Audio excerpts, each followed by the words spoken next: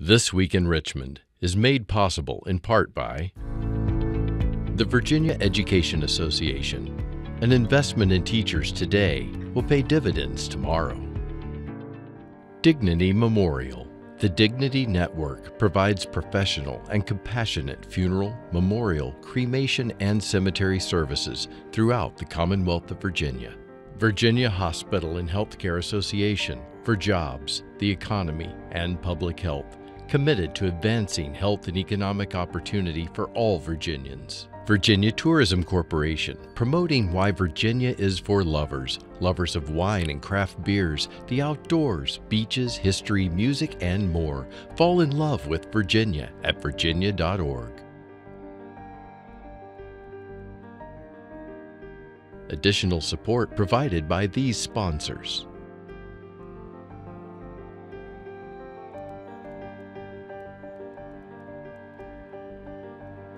And by the members of Virginia's public television stations. Thank you.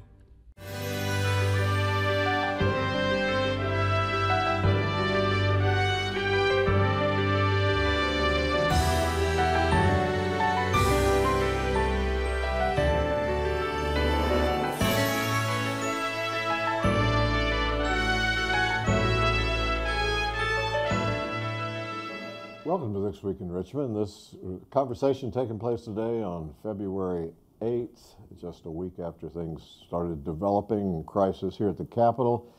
But the legislature has continued its work. You'll see from a graphic that we're going to put up on the screen that each chamber has gone through crossover. About half the bills have survived. Each chamber has passed a budget.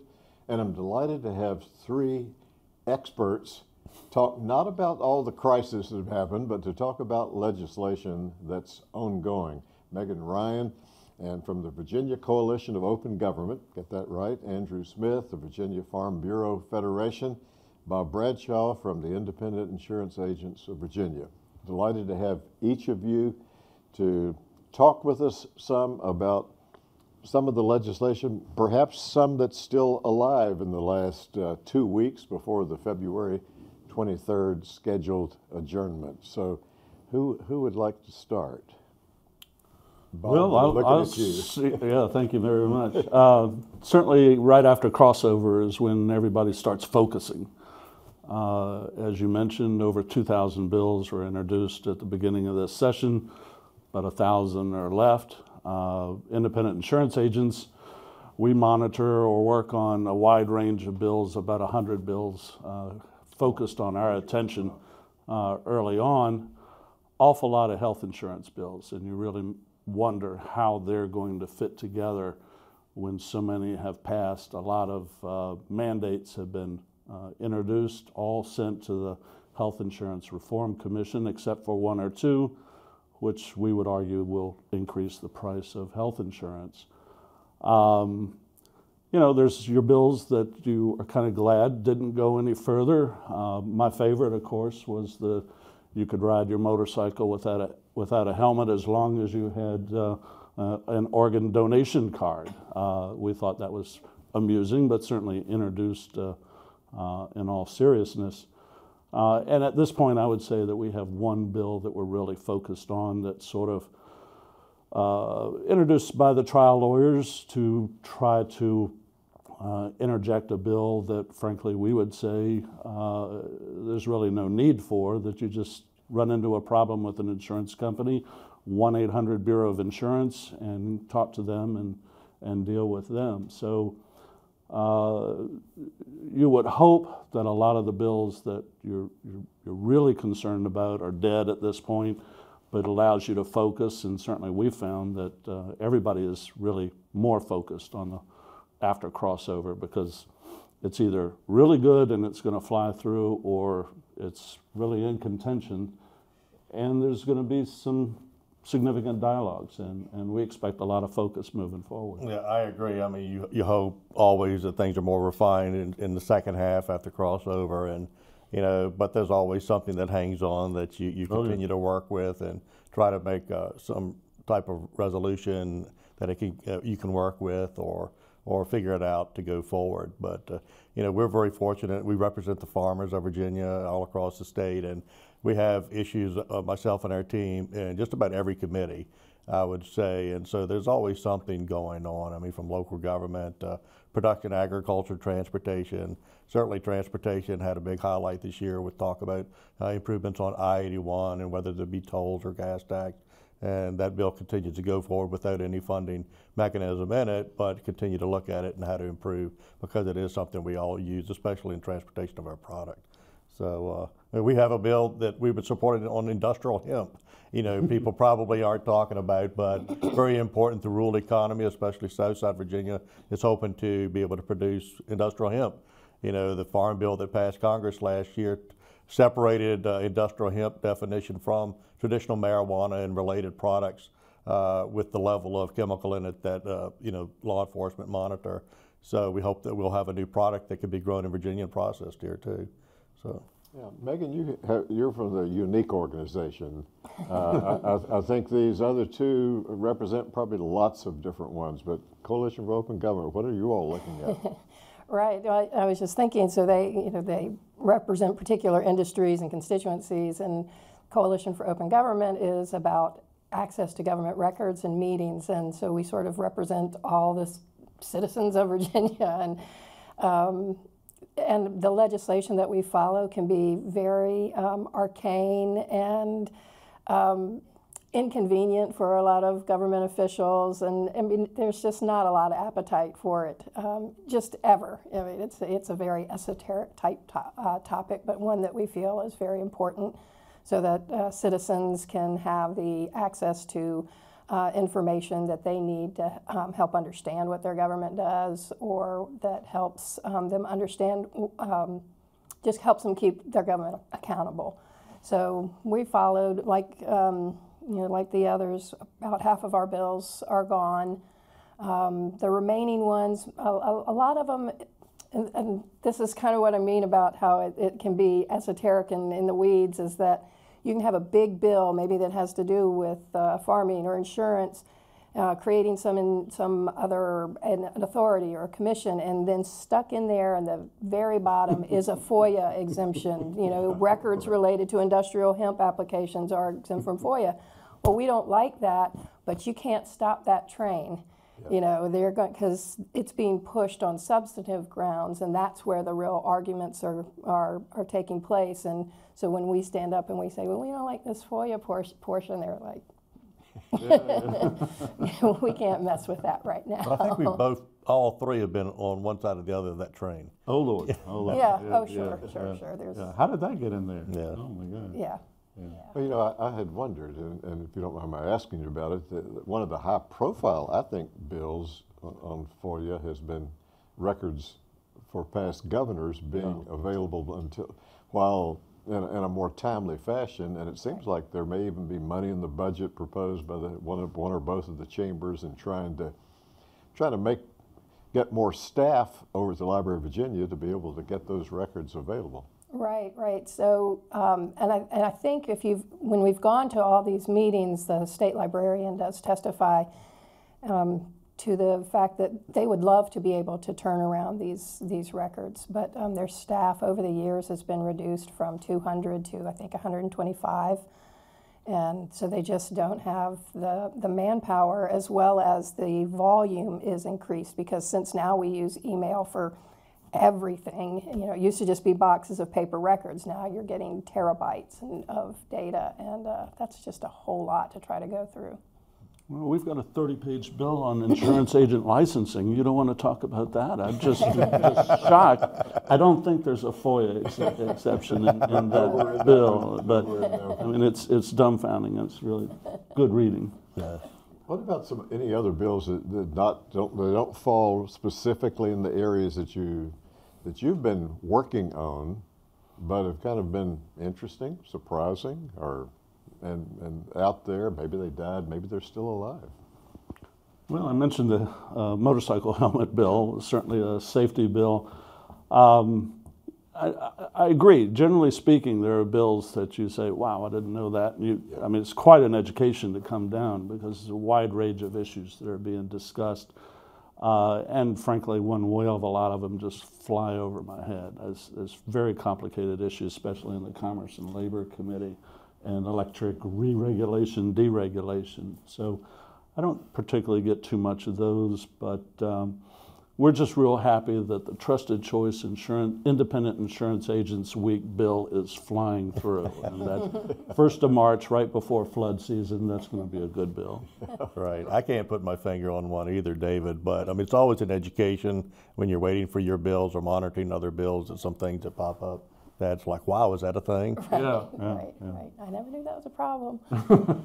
We have an intern a college student who follows us around during the session, and I always have them go into, they're college students, and I have them go into the ABC subcommittees because they understand alcohol. and that's just so, you just never knew that they had to regulate all that kind of stuff. Like this year, there have been these bills about defining what a confectionery is, and it's basically so that people can make liquor-filled cupcakes.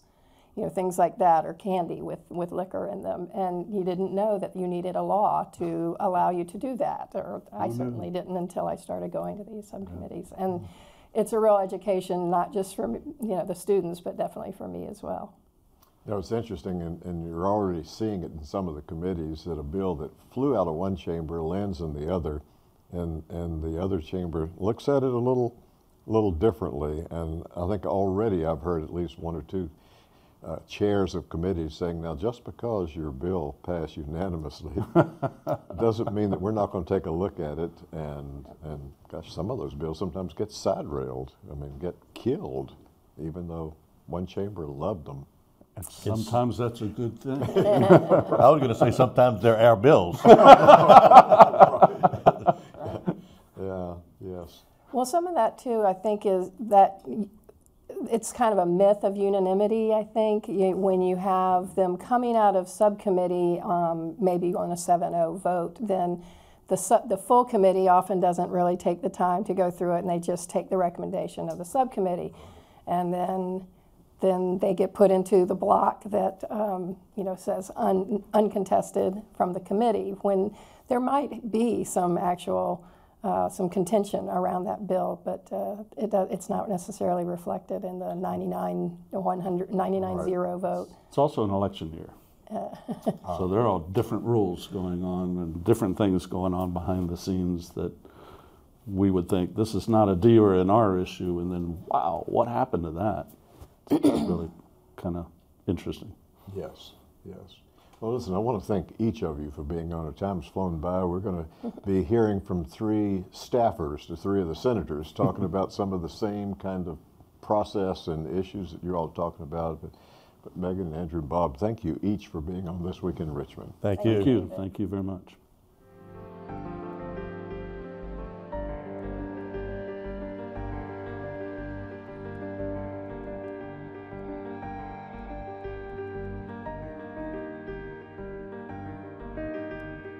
Delighted to have 3 legislative staffers from 3 senators, and you're well known here around Capitol Square and also back in the districts, your work. Appreciate your being on and talking with us about some legislation. Cindy Hosmer, Senator Frank Ruff, Patti Dempsey, Senator Steve Newman, and Abbey Phillips, Senator Jennifer McClellan. And we don't have a great deal of time, so one of you just jump right in and start talking about one of the bills of the 1,000 perhaps that are still alive here after crossover. Abby, yeah, we'll pick you. Go ahead, start. So one bill that is fairly significant that we've been working on is expanding mental health curriculum from grades K through 12. Last year, Senator Deeds was redoing curriculum in 9th and 10th grade for mental health students. Or for students, and this year we were looking at expanding that because we're seeing numbers coming out with the CDC where mental health diagnoses are increasing, even from kids as young as 2 years of age. And we're seeing numbers in the millions, like 4.4 million kids are being diagnosed with ADHD, depression and anxiety is up, suicide rates are up, and we have compounding difficulties because there was a financial cap put on what the state provides in terms of funding for support personnel, so like school counselors, social workers, those support staff that often would be there to help the students maybe navigate some of these mental health challenges. There's been a cap put on that. So they don't have as many support staff helping. So we're trying to look at the issue through the curriculum so that students are getting trained on what mental health looks like and red flags even when they can see it in their peers, so that even starting at kindergarten, age appropriate of course, we're starting to infiltrate this training really early on to help try to combat some of the mental health concerns we have with our youth. Very good. Patti?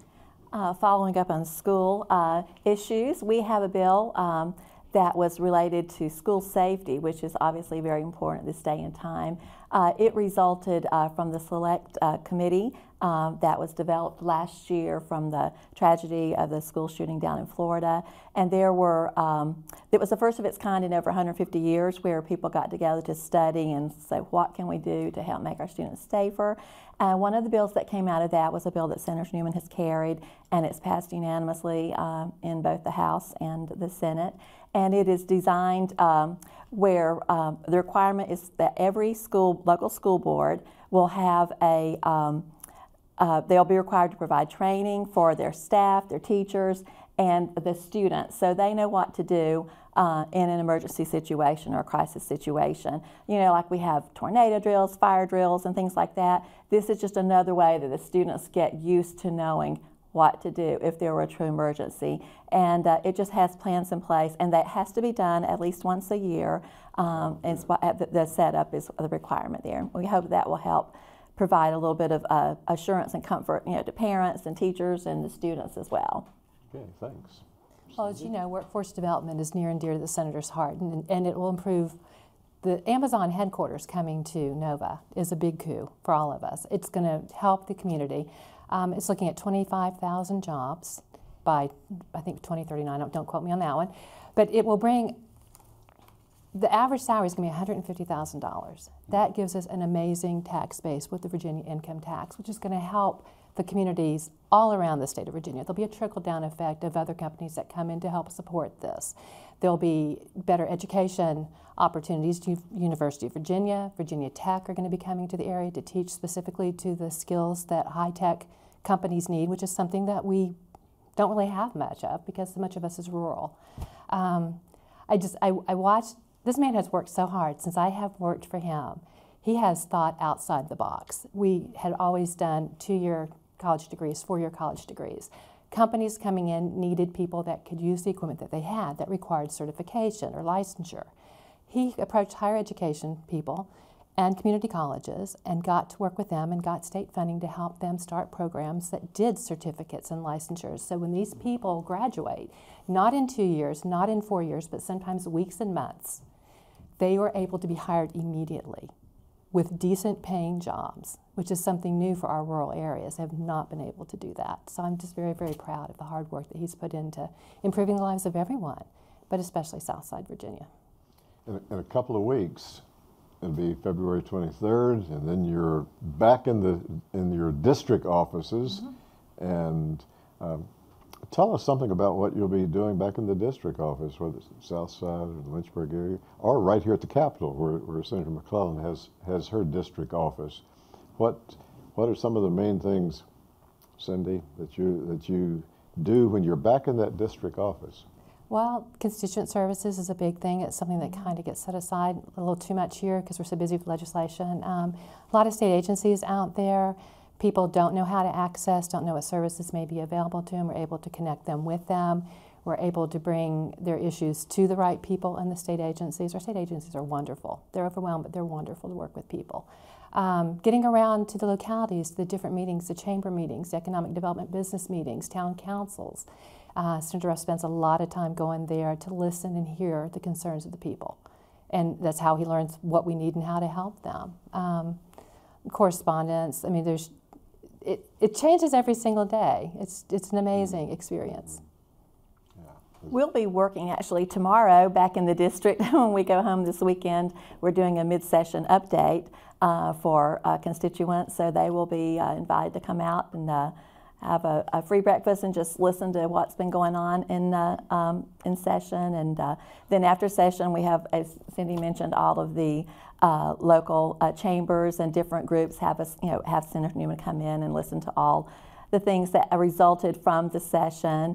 And then the constituent services is huge. That continues on, and the agency work, and there's just a lot of the office work and taking care of the interns. I oversee the interns that we have in the office and keeping up with preparing them and helping them to have a good experience working in our office. And it's just a lot of opportunities to work with a lot of people in our community. We meet some wonderful people. That's one of the favorite things I think about my job is just the people. And I think one of the most rewarding things for me is just when a constituent gets an issue resolved, and they've been having trouble just getting to that right person in the state government to help them take care of an issue that they're having, and they're just so relieved, and I'm just so pleased that we can help them, maybe cut through some red tape or just get to that right person that's going to take care of and address their situation, and that's very meaningful to me. And Abbey, you are among several staffers whose senator or delegate has an office right here in the Pocahontas building, right here in Richmond. That's right. But still, it's a transition time for you in the session. Yeah. Echoing what some of the ladies have said today, we some things do get put on hold during session in terms of the outreach that we like to regularly be doing. But we're always looking for ways to connect with our constituency in our district. And one of the things I think is really important is disseminating the information about what laws are going to go into place in July to our constituents, because there's a lot that comes through, and it can be very helpful to break it down and be able to explain to those living in our districts. So I think town halls is a really important aspect of that. But then also just getting the word back out to the district that we're here and we're available if they need anything, and we want to make sure that they understand what services we can offer so that they can reach out to us when the time comes or if the time comes. Administrative assistants who work during the session are here and then they're gone, but the legislative staffers are very much year-round. Probably someone watching this show is saying, that sounds like a very interesting job. It is. And obviously the three of you enjoy what you do, enjoy working with the legislators. You probably have different backgrounds that got you into that, and I think it'd be interesting for the viewers to know what got you started, what was your background, and is there, other than just being good with people, are there any particular skill sets that you would need to be a legislative staffer? I think attention to detail, being able to do research on projects, to not quit when it seems a little bit difficult, but to keep searching and searching until you get the answer that you need. People skills, obviously. Compassionate heart, but not being a bleeding heart, which my boss struggles with me sometimes. But I have developed so many skills that I never even knew I could do with this job. And I have an incredibly patient senator with me. But yeah, attention to details is really a big thing, in follow-up. Being self-motivation is a really important thing. My background, kind of career one for me, was a school teacher, being a school teacher. And I found that really prepared me well, working with parents and working with principals and working with just a lot of different people in that way. And it was interesting. I have found, as I've talked to people throughout my time and career with the Senate of Virginia, a lot of people come from an education background, I think, into this job, and there's some overlaps there. Just the interest in people and caring and wanting to teach and reach people. And I think that helps me a lot. And I've enjoyed just wearing those different hats. Like, what hat am I wearing at this moment? Because being basically a one-person staff back in the district, I'm the office manager. I go get our supplies. I go get, I oversee, like I said, interns or other people who work with us, volunteers, and I do bookkeeping for us, and just all sorts of different hats that you need to know and be able to do when you're there. Abby, in our last 30 seconds, it's yours. Yeah, I come from a social work background, so I did what we call macro social work when I was studying, so it's looking at policy, it's looking at systemic issues, it's looking at kind of the bigger picture, like what do we need to change on a systemic issue to help resolve issues in our community, and working in a legislative office is kind of a perfect place to implement that. So that's my background, and it's served me very well in this position, especially in terms of also that human relation component with connecting with people. I want to thank each of you for being on This Week in Richmond, and very much for all your comments and for what you do for your senators. Thank you. Thank you.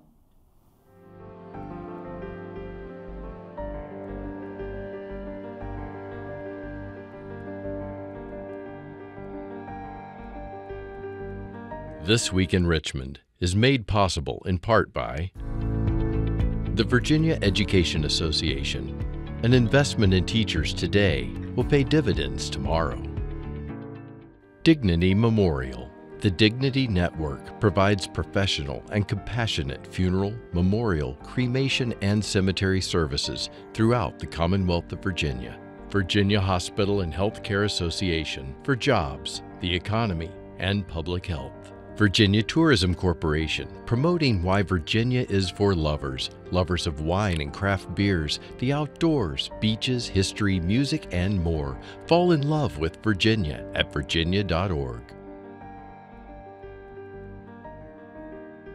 Additional support provided by these sponsors.